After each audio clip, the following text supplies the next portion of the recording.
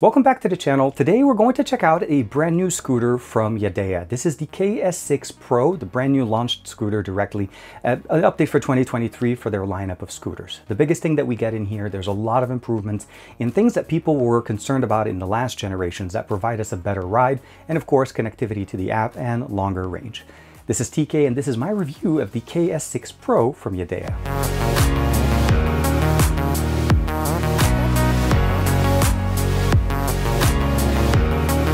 Like and subscribe and make sure you hit that bell icon so that you're always notified to whenever we have new videos on the channel. And as far as the unboxing experience, it's pretty straightforward. Everything comes in a very nicely packed box that has the name of the actual unit itself.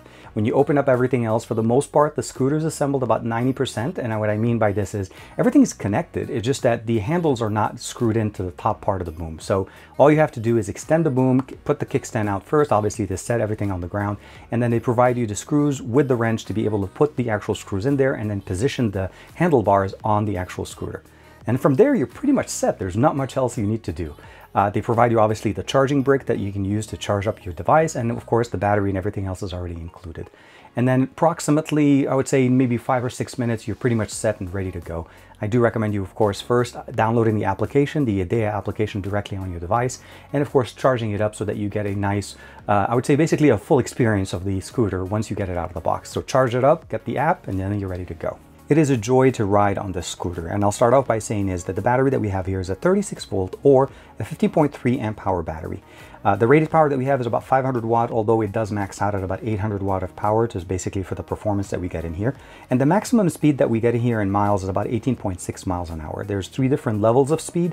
One that's more consistent of walking speed, so very slow, and then you have a medium speed, and then the top speed takes us straight to 18.6.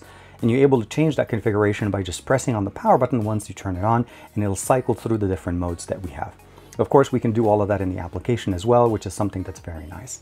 The max range that we get in here is about 34 miles, what we get there, and that's going to be kind of a combination of how you use it with the regenerative function directly built in. There's 3 levels to the regenerative function. There's the low, medium, and high. The high will give you the best, but you do need to get used to the little bit of a regenerative speed, meaning it will slow down and come to a full stop much faster when you release the actual throttle on the actual scooter. Climbing capability here is they're rating it at about 20% grade level. I will say that it was able to handle me, my full self, going all the way up, and as I'm showing you guys with some of the footage here, there is no issue. IPX4 for water and dust resistance, so splashing is not going to be any issues. And what I love about this is that we not only have a front light, but we also have a rear light as well that's configured with the brakes, and we have a dual brake on both the front and on the back tires. The shock absorbers that we have here, we have a fork, basically a front fork shock absorbers with the tire configuration that we have. And this is going to be in with those 10-inch self-healing tubeless tires, which is an upgrade from what we had last year with the KS5 Pro. Now we actually have a much better, more ruggedness, and again, the assistance with the tires to give us some of that cushioning as well with the suspension with the fork, basically the front fork that we have in there. So in the front, we have a drum brake, and then in the back, we have a disc plus electric brake, which allows us to have a very good and quick responsive braking system that's not very sharp, but definitely gradually stops us, as I will show you guys in the quick demo that we have.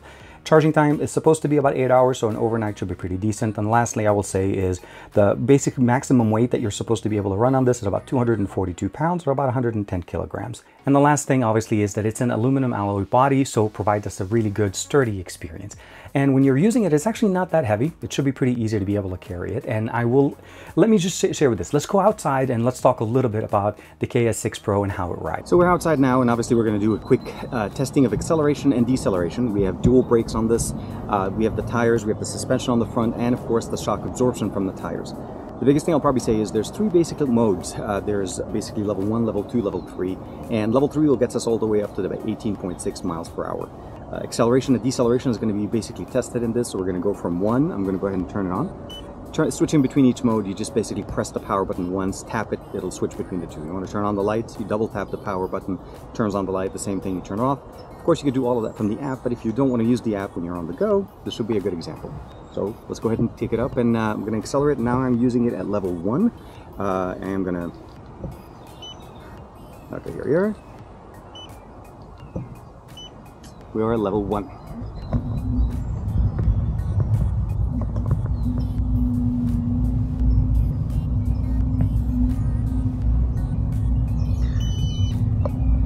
feel like level 1 is really more like walking speed, and that essentially is what it is. I'm going to go ahead and tap it once. I'm going to switch over, stop, let the people pass me.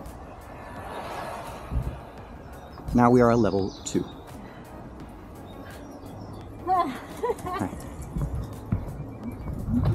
Whoops. Now level 2 definitely had a lot more kick. Keep in mind all the way up to 800 watt for the power push, and now we're in cruise mode. When you hit that little beep, good morning, you have the cruise control turned on if you set it up in the app. Good morning. Good morning. And this is level 2. Very easy, very simple. To stop, we'll go ahead and hit the brake. Very nice. Dual brakes, both sides, and we're going to go ahead and switch it over to level 3. Now level 3 has a lot of little pickups, so be careful now. Again, maximum speed, maximum torque. So when you're accelerating, make sure you're clear. Let's go. And there we are. Okay, so maximum range of about 30 miles. I think it's like 30 miles or so. And now that beep means I'm in cruise control. Hope you guys can still hear me. This is a pretty decent experience of going as far as the acceleration. Now, I'm gonna go ahead and press the cruise control on. Actually, let's go ahead and stop. Brake test starting now.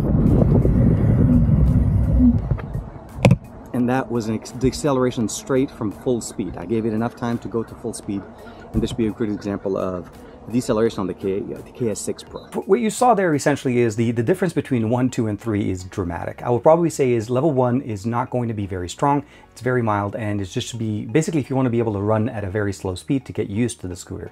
But you're pretty much going to be living in the second and the third setting, which is sport mode, and that allows you to actually go all the way up to 18.6 miles. But what I would probably say is be careful. This has a lot of pickup. If you're not really careful on it and you accelerate to full throttle, even on level 2, it may actually spin out from under your feet, so you just need to be aware. I do recommend you, of course, wearing a helmet when you're riding the scooter and enjoying your rides on this thing. The app itself is actually pretty straightforward. It's available directly on the Google Play Store. You can download it, install it. The configurations and the options that we have in here are pretty much straightforward to find out. When you first log into it, it connects via Bluetooth directly into the scooter, so it binds to the scooter. And you're able to unlock and lock the scooter directly from there. So if somebody does end up basically pushing it, it won't run as a scooter even. It reduces the function of the rear tire. But as far as the ability of changing the 3 different ride modes, as well as the 3 different regenerative braking that you have in there, it's pretty much straightforward. If there is any updates, it'll come through the application and it will push directly into the system. But otherwise, there was really not much else to it. It's pretty straightforward. Once you set it up, you really don't need the app. You just need to press the power button and of course turn on the scooter. If you basically double press the power button on the scooter itself, it turns on the light and turns it off, and you can also do that directly from the app.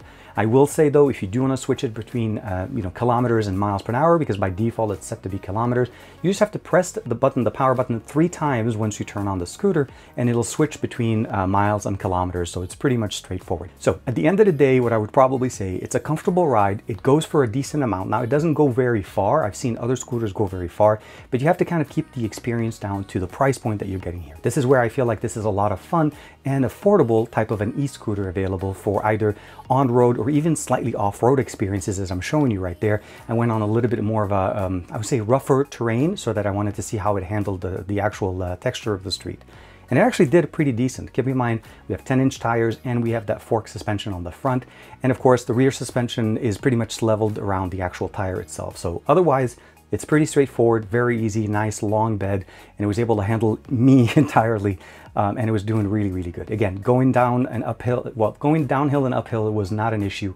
It does slow down, but it never stopped. So it was able to handle it, and of course, you're getting a chance to enjoy it and do everything that you want there. At the end of the day, I hope that you found that the KS6 Pro fits your needs. It's great, it's nimble, it's fast, and of course, affordable. Like and subscribe as usual, and thank you very much for the support. I'll see you in the next video.